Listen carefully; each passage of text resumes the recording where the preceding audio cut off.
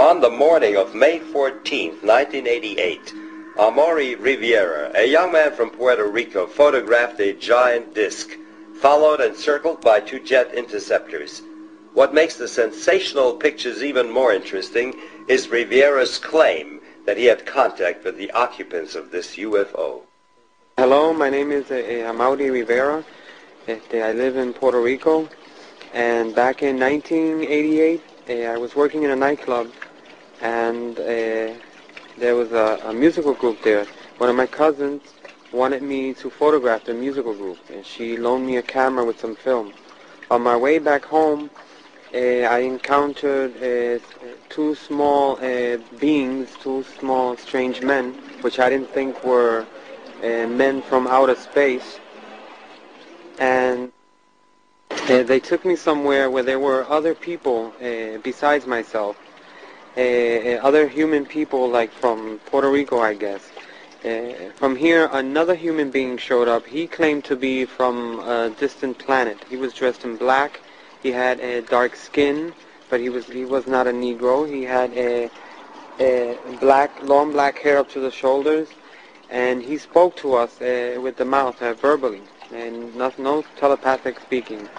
He showed us various projections, which looked very real, the projections, and he informed us about a whole bunch of things that are even still incredible to me.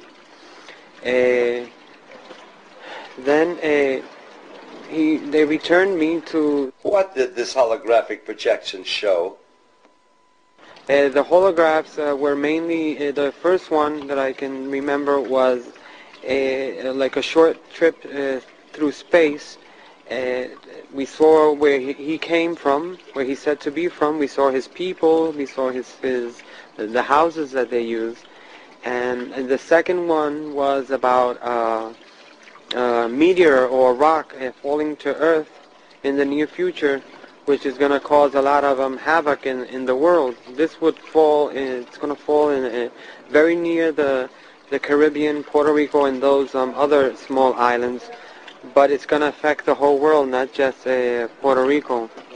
The last one is that they projected was showing us how there was only going to be one government on the planet Earth. They'll be living on some sort of artificial island that's going to be floating in the middle of a dark, black, dirty sea.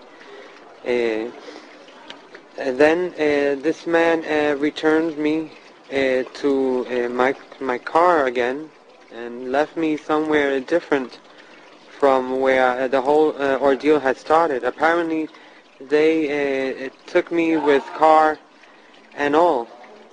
After this, at this given time, I heard some jets in the sky, and I still had my cousin's camera, and I took the pictures, 4 of which I'm making public nowadays.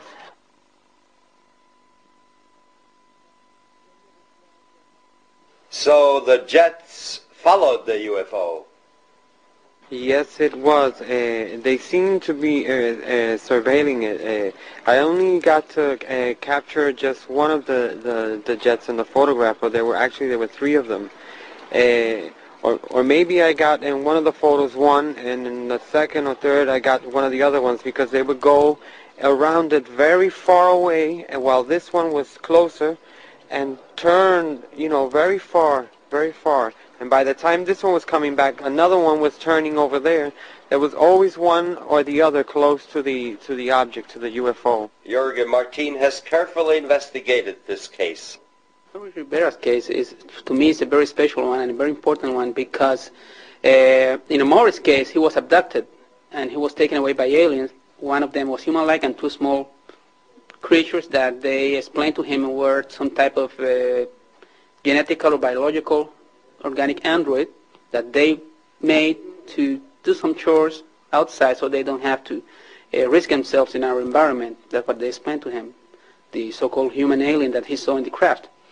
And it's important also because of the evidences that he has on the case, because when he was released, he had a camera with him, and he was able to take pictures of the object that apparently had abducted him, the craft, flying saucer type, and also some jet fighters from the United States, excuse me, F-14 again, In most of these cases in the island, F-14s are involved with these situations of chasing and harassment and checking on these objects when they are seen in the different areas of the island.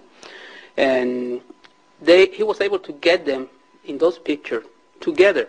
So this clearly, when you see those photographs, it's obvious that the government has been lying for many years, because there's the UFO there, and there's also the jet fighters dealing with the situation, which they denied for more than 40 years. It's there. Were you able to locate any other witnesses? That's what I was going to explain at this moment, Michael. The Amoris case is also very important because I have several people who apparently had been contacted by the same alien that abducted Amori and the small ones that were with him in a separate fashion. They have nothing to do with Amori's incident.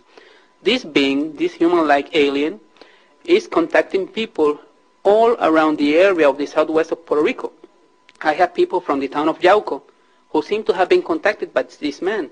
I have this fisherman, Andres Maldonado, who I got in contact with Amori because he told me several things Amori had told no one before, only I knew them, about the name of the alien and all the details that he was using to check on the people who really may have been in contact with the same being the night he was abducted, because there were about 14 other people there in the craft that night.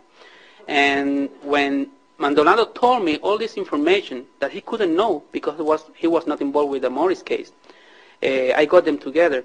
And at this moment I have about 3 different people who seem to have been in contact with the same alien.